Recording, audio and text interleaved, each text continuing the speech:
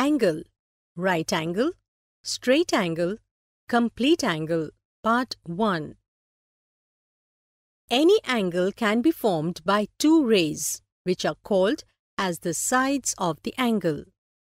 These two rays forming an angle meet at a meeting point, which is called as the vertex of the angle.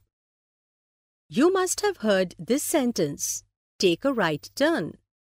What do you understand from right turn, or specially, what do you completely understand from the right angle?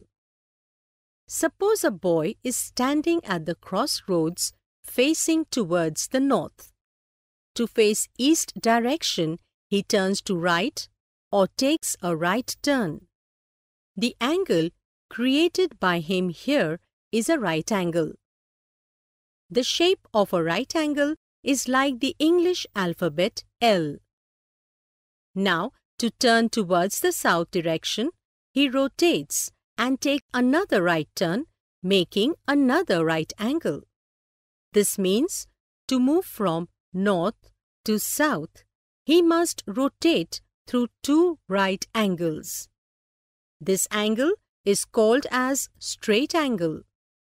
Now, if the boy further rotates through two more right angles or takes two more right turns, then he returns to his initial position, which was when he was standing facing towards the north. This means he has completed a complete circular round. This complete round is called as a rotation. The angle created by such a complete rotation is called as a complete angle.